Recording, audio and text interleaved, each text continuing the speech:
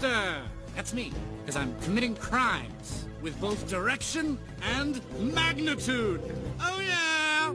Good night. That's fine. I'm not about to keep barking at a bitch who ain't about to do that. Anyway, just mad because you was a stripper that thought you was gonna get wifed and didn't, psych. That's fine. I'll be a stripper because I make way more money than you, bitch. God, it smells like dirty dick in here. Murphy, you've been a bad boy. Oh my God, it's 9:10. Guys, can anybody drop me to class? I'm fucking late for my meeting. I'm supposed to be there 10 minutes ago. Did anybody do their chores today? Fuck, I'm just gonna do it. Did you see that right there? Oh, guys, it's 8. Gotta go. Jake's calling. Oh, Jake's calling. Oh my God, I look horrid. Oh, Murphy, you look so cute. Get out of here. You seriously gotta get out of here. You're stinking this shit out. Okay, guys, I know I talk about myself a lot, but like, what would you guys do in my situation? Xana, where are you going? Yeah, I gotta go pull your eye. Failed trauma already. Is there do like a wine night? Like, let's just do a wine night. Yo, is it okay if I have a party? Like, just 3 or 4 people at most. These portions of the video, I don't believe have any audio, but this is Kaylee with her dog. This is the shared dog. And some of the updates that are going to be coming from this video is pretty interesting. So definitely stay tuned, hit like, subscribe, turn on the bell notifications. What's up, iCkEdMeL? Welcome back. And we got this update, if you haven't heard about this yet, with regards to Kaylee and Maddie that were at the corner club and the guy at the food truck that's seen talking to the white hoodie guy. Apparently he spoke with the Daily Mail and he said that he was actually at the club when Kaylee and Maddie were there, and he goes to describe what he saw with the 2 girls. And so the portion of the article starts off with, the house is close to the University of Idaho campus. When it was last up for rent, it was described as one of the top campus housing options available. Sought after location within close walking/biking driving distance to campus and Greek Row. The agent added, ideal setup for roommates with 2 beds, 1 bath on each level. The ad also said, sorry, no pets allowed. New details now emerged about Goncalves and Mogen's last night out from Joe Vidot, a local man who saw the 2 co-eds out on the town and in the hours before the attack. I believe this is probably the guy with the beard. Police had previously said that the women were partying at the corner club bar the night before the attack. VDOT was also there and said that the women were catching the attention of many of the men at the bar. A lot of the guys were talking to them at the corner club, he told the Daily Mail, adding that Goncalves, Kaylee, was visibly drunk. The taller girl with the pink on, she was glass-eyed. I audibly said, ew, out loud. She was stumbling through. He said he left the corner club ahead of the girls and was with a neighbor who had just moved to Moscow, showing her the Grub bus, a food truck popular with students with the late night munchies. I was just there waiting because the Grub bus takes forever when a bunch of drunk zombies showed up there, he said, noting that he was 100% sober. That's when the woman showed up with a guy in a hoodie who had been the subject of much speculation among internet sleuths as a suspect. Police have not named the man, but said that he is not considered a suspect. I saw the hoodie guy show up with the 2 of them. The vibe I got from him is that he's super nice. He was trying to help them get home safe, VDOT said. So the girls were drunk, which you could probably tell from the Grub truck video that they were at least inebriated. And this guy was actually at the club. And I had some clips somewhere where the owner of the club said that he did see the girls himself, but wasn't going to comment on what he saw. And maybe the focus should be, or part of the focus should be at this club. Who else was there?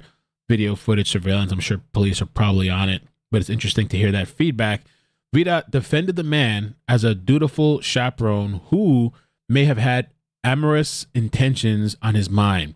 He was funny. He was nice. He was there to make sure they got home safe because they were super drunk. I thought he was a solid guy. Believe me when I tell you that his vibe was not bad. While they were waiting, a bunch of fraternity guys showed up. I was making fun of one of the guys who showed up at the grub bus in short shorts and a tank top, and it was cold, Virat said. I said, relax, bro. Some of us are single. That made everybody laugh, and he made a joke.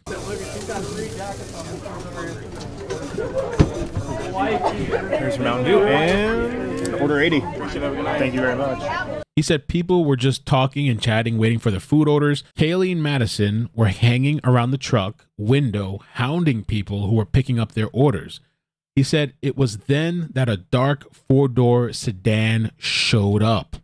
A guy got out and yelled, "Hurry up," Virat said. I saw them get into the car, and it looked like they just ditched him. I said, bro, they're leaving you.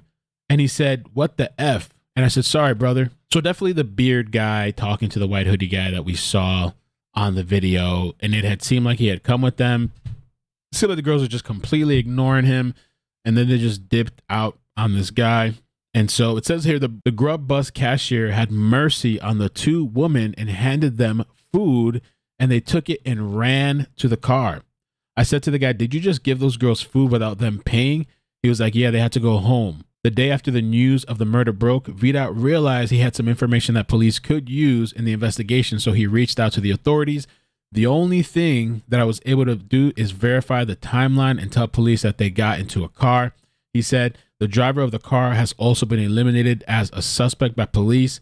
Virat said that this case really hit home with him. I was there, I have a little girl, and at the end of the day, a dad's going to go through Thanksgiving without his daughter, and that really hurts. I actually saw something interesting, and I'll share that with you guys right now in this video. Matthew made this post on Facebook and said, I'm a retired detective, and I currently study criminology pursuing my PhD. I honestly do not think police have any real leads. That's kind of my opinion as well, which is troubling on one hand, but it also does help narrow the focus to an extent.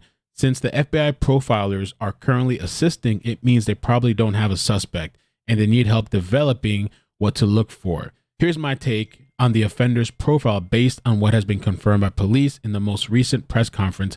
I'll be honest, this case is baffling to me. It's eerily similar to the 1978 Chi Omega murders by Ted Bundy. They had no real leads at first either.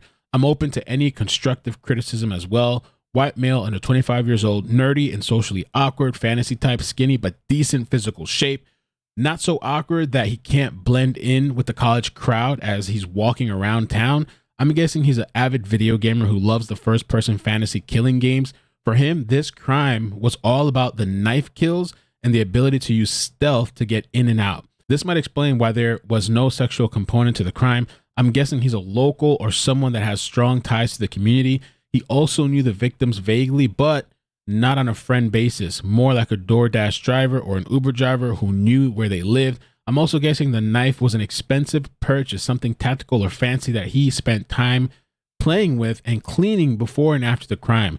Not a Walmart special, something the killer prizes and covets as his weapon of choice. I don't think they will match his DNA to any previous offenders or crimes because he is young and not in the system yet. I don't think he's a sexually motivated criminal either, but he definitely gets off on the killing. He also probably has a reputation for carrying a knife and probably has a juvenile record or report on file, which will foreshadow all of the above when he's identified. Thanks for watching this video. Please hit like, subscribe, turn on bell notifications, comment down below, preliminary thoughts, just a little smidget of a piece of information.